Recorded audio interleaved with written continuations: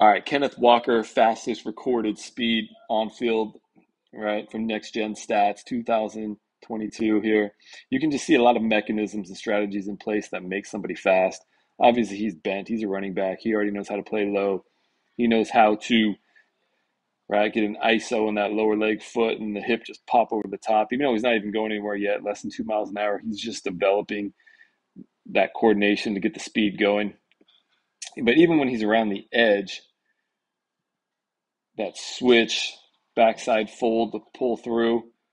You'll start to see as he gets going, he's got a little more backside action in games than he does like on his 40. And he's a fast dude already. He ran a 4.38 at the combine. So there's kind of no coincidence that he ran the fastest time in the NFL in a game this year.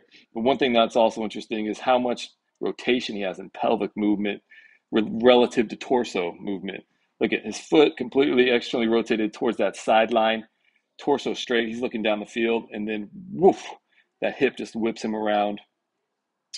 But you'll see it too on his combine. We'll go to the start a little bit later, but just he lands, boom, with that right foot out, and then see that rotation, boom, and it whips him forward. You can really see it at the start.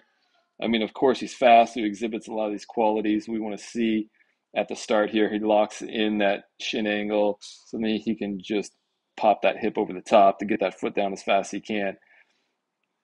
But especially, like I said, this right foot, you can see that logo, that white little logo. Look where it's at, and then boom, look how it rotates down and in on this hip specifically.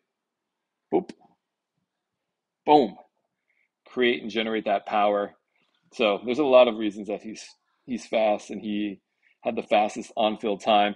Like one other thing that's interesting, because we could talk about a lot of things, but look at that left arm. Boom, crushed the kidney on the way in, right? Torso is rotating side to side. It oscillates, but look at that left arm too. Boop. He's not running like a robot. And again, relatively in this game action, how much more backside of the foot mass he has behind him, right? It's folding fast, it's folding like crazy, but relative to his 40,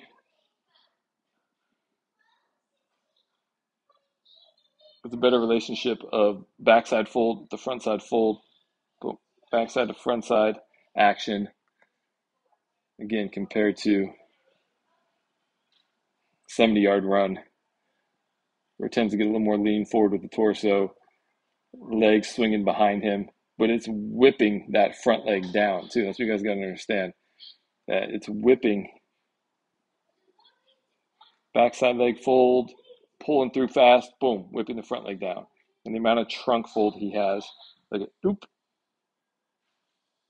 boom, fold, fold to get down out in front. Fascinating.